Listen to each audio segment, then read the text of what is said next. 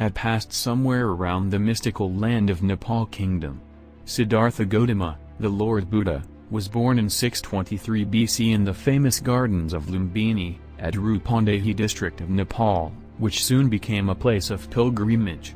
Among the pilgrims was the Indian Emperor Ashoka, who erected one of his commemorative pillars there. The site is now being developed as a Buddhist pilgrimage center, where the archaeological remains associated with the birth of the Lord Buddha form a central feature.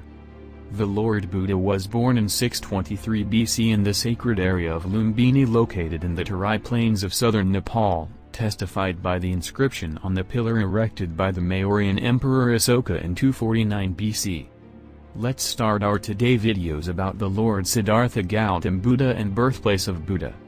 Lumbini is one of the holiest places of one of the world's great religions, and its remains contain important evidence about the nature of Buddhist pilgrimage centers from as early as the 3rd century BC. Nepal at the time of the Buddha was very spiritually open. Every major philosophical view was present in society, and people expected spirituality to influence their daily lives in positive ways.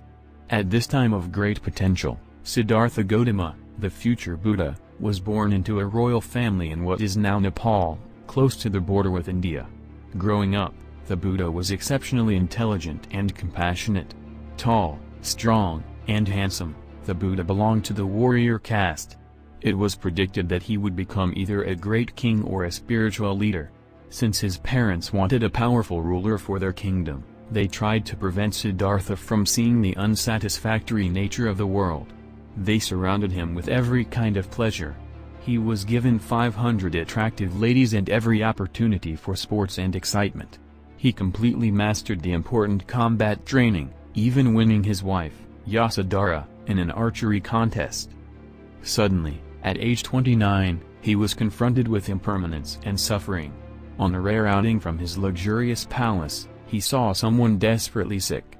The next day, he saw a decrepit old man, and finally a dead person. He was very upset to realize that old age, sickness and death would come to everyone he loved. Siddhartha had no refuge to offer them. The next morning the prince walked past a meditator who sat in deep absorption. When their eyes met and their minds linked, Siddhartha stopped, mesmerized. In a flash, he realized that the perfection he had been seeking outside must be within the mind itself. Meeting that man gave the future Buddha a first and enticing taste of mind, a true and lasting refuge, which he knew he had to experience himself for the good of all. The Buddha decided he had to leave his royal responsibilities and his family in order to realize full enlightenment. He left the palace secretly and set off alone into the forest. Over the next 6 years, he met many talented meditation teachers and mastered their techniques. Always he found that they showed him the mind's potential but not the mind itself. Finally, at a place called Bodhgaya, the future Buddha decided to remain in meditation until he knew the mind's true nature and could benefit all beings.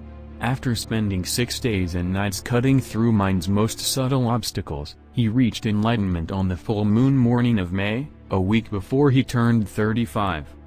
At the moment of full realization, all veils of mixed feelings and stiff ideas dissolved and Buddha experienced the all-encompassing here and now. All separation in time and space disappeared. Past, present, and future, near and far, melted into one radiant state of intuitive bliss. He became timeless, all-pervading awareness. Through every cell in his body he knew and was everything. He became Buddha, the awakened one.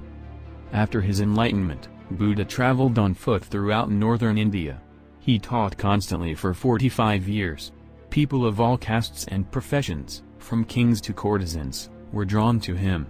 He answered their questions, always pointing towards that which is ultimately real. Throughout his life, Buddha encouraged his students to question his teachings and confirm them through their own experiences.